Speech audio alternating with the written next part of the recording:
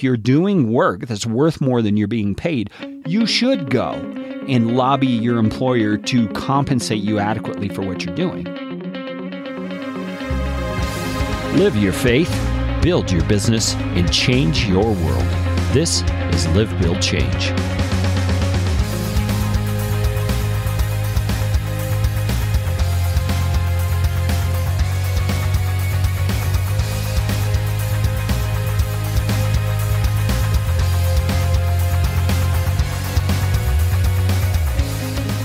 Hey, I hope you're doing well today. Carey Green with LiveBuildChange.com.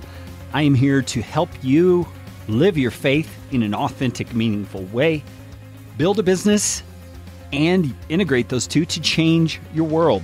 Now, in the last episode 10 of Live, Build, Change, which you can find at LiveBuildChange.com/10, I mentioned an idea that I wanted to talk about more in depth on this episode. And that's the idea of exchanging time for money. Now, most of us don't think of a regular kind of a job, like most of us have or have had at some point in our lives, as exchanging time for money. But if you think about it, that's really what you're doing. I mean, we even talk about it as being paid hourly or being paid monthly if you're on a salary. We attach time frames to the way we talk about the compensation that we receive. And what you're really doing is you're saying to your employer, I will give you this much time, say it's 40 hours per week, if you will give me this much money. And they usually dictate how much money that is.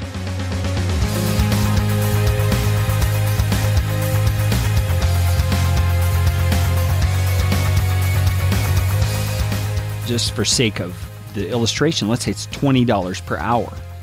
So you're willing to give 40 hours of your time every week for $800 for that particular week. I mean, that's 40 times 20 is 800, right? Now, that is totally fine. We've all probably done that at some point in our lives. We all maybe are continuing to do that. That's how our economy has traditionally been set up. But let me talk you through some of the limitations of that kind of a setup. Okay, first of all, your income is limited according to the amount of time you can give to the job.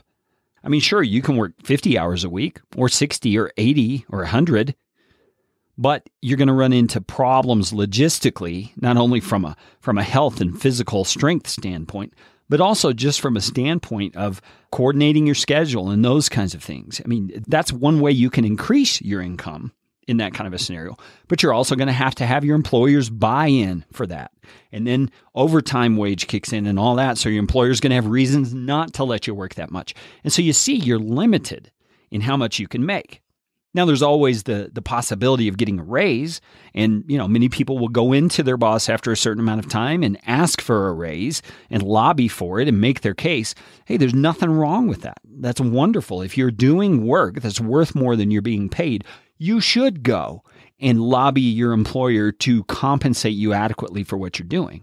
But here's the thing. Even with a raise, you're going to run up against those same roadblocks of the amount of time you can invest and the amount of willingness your employer is going to have to let you invest that time to make more money. Now, you may say, well, we get an annual bonus. We get profit sharing. We get income essentially from retirement things where the employer matches dollar for dollar what we put in. Hey, I'm not saying there are not perks to a 9-to-5 job. I'm not saying there are good things about this time for money exchange, but I am saying there are limitations to it. That's my main point. And so what are the other options? Now, there's plenty of you out there who have done a sales job. And a sales job, if you think about it, is not typically a time for money exchange, especially if it's a pure commission job. I've known many people who have sold insurance, who have sold cars, who have sold, well, in my case, I was doing mortgages for a while, and it's essentially you're getting a percentage of the sale or a certain commission rate for the work you're doing, and you don't get paid until the actual consummation of the deal, until the sale goes through, or the person signs their mortgage, or a person purchases a car. Okay, and that's when you get paid. Now, usually you're paid at a bigger rate than you would be on an hourly wage because the products you're selling or the thing you're selling has a higher value to it. So you're going to get more money from it. But the thing is about that, it's not a time for money exchange.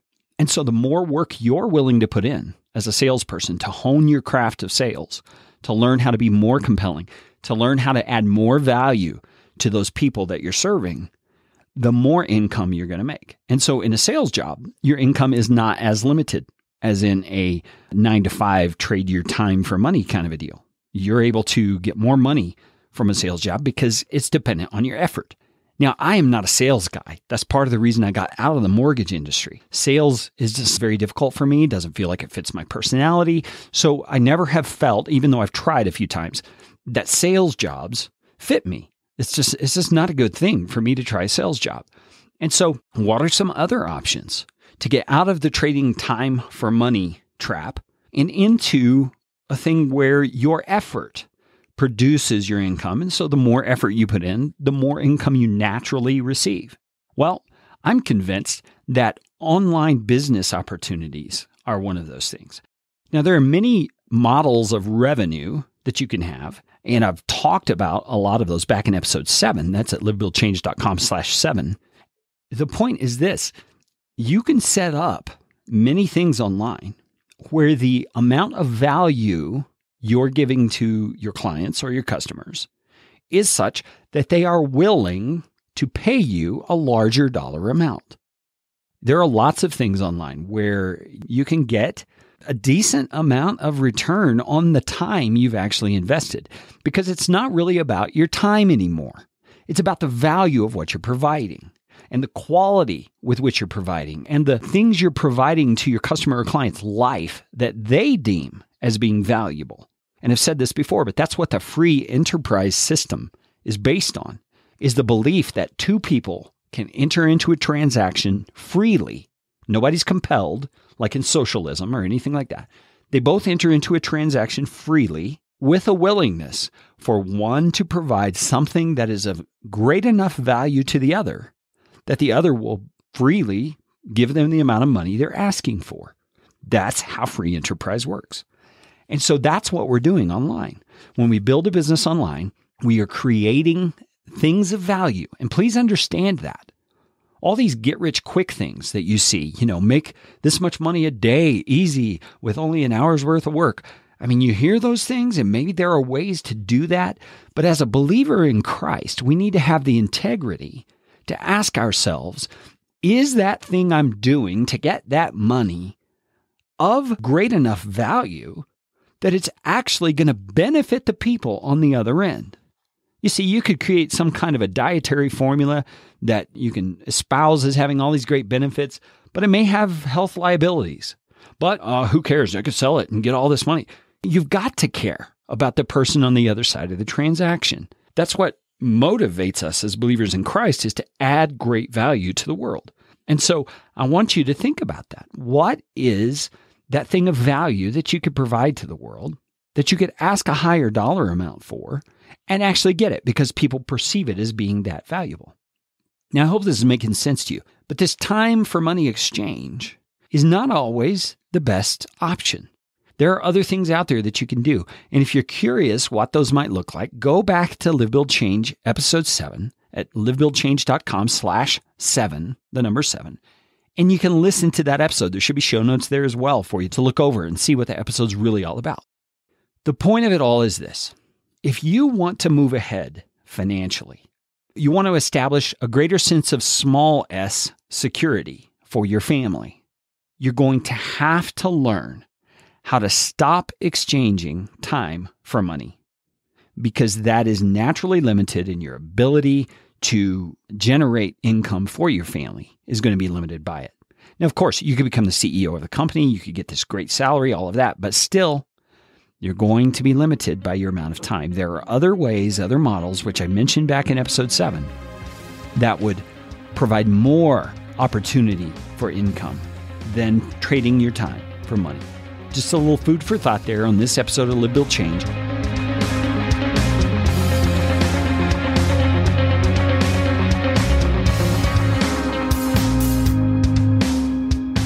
Hey, if you are not subscribed to Live, Build, Change, let me give you 2 benefits of why you should subscribe and tell you a little bit of what that does for the Live, Build, Change movement. Let's start with that second one first. When you subscribe to Live, Build, Change, whether it's in iTunes or Stitcher or whatever, iTunes or Stitcher, those platforms have an algorithm, a math formula built into their process and their software, so that when someone subscribes to a show, they take that as a sign that that show is actually producing something of value to the listeners. And as a result, they will bump that show up in their search algorithm so that when someone is searching for Christian entrepreneur, for example, Live, Build, Change will be more likely to show up. And so when you subscribe to Live, Build, Change, you're making it possible for other people to more easily find this show when they go to iTunes and are searching for something to help them as a Christian in business. So that's benefit number one. You are able to make a difference in the lives of other people as they are seeking to live their faith, build their business, and change their world. But also, the thing about subscription is this. You're going to get this sent to you even while you sleep. You don't have to go back and find the episode every time. It's going to come straight to your smartphone, straight to your computer, straight to wherever you tell it to come. And it's going to be there waiting for you so that you can listen conveniently when it's a good time for you. You're also going to get the daily morning mindset edition of the Live, Build, Change podcast. It's a 5-minute shot in the soul to help you get your mind right to face the day ahead. I do that every single morning here on Live, Build, Change. And it's in this exact same podcast subscription feed. So you'll get those automatically if you sign up for Live, Build, Change. So you can find out more of how to subscribe for Live, Build, Change at livebuildchange.com/subscribe. I would love to interact with you. My email is Carey, Carey, at livebuildchange.com. Hey, I want you to go out and be thinking and praying about how you can live your faith today, how you can build a business, and then how you can integrate those two to change the world. I'll see you in the morning Mindset Edition.